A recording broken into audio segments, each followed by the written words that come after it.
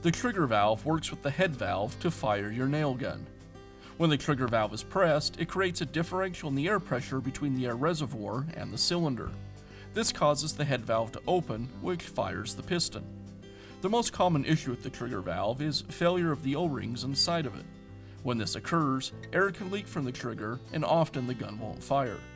Replacing the trigger valve assembly is a repair that you can do yourself, and I'm going to show you how.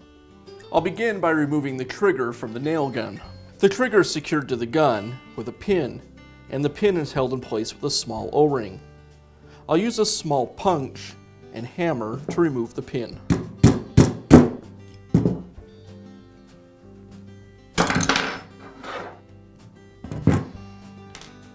And then I can pull the trigger away from the nail gun.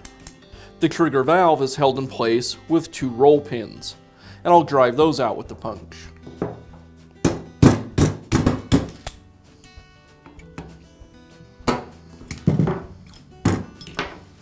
With the pins removed, now I can remove the valve. Often it will come out in more than one piece.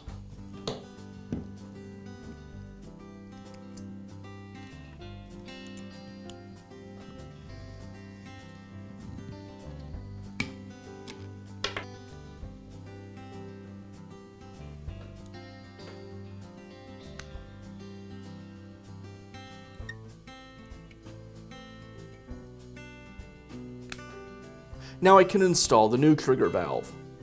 I'll apply a small amount of grease to the O-rings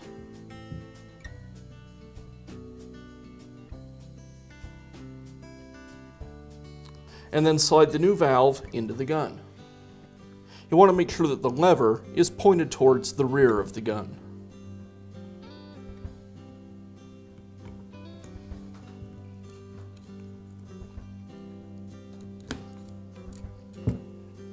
Once the valve is in place, I'll re-secure it with the roll pins.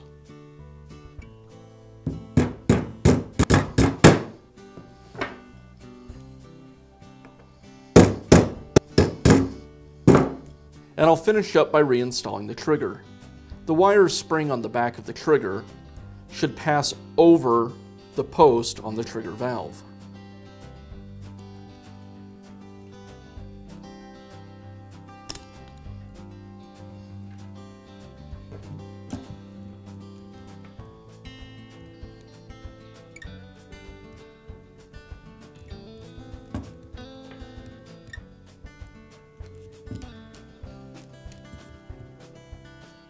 I'll use my punch to help align the trigger to the body.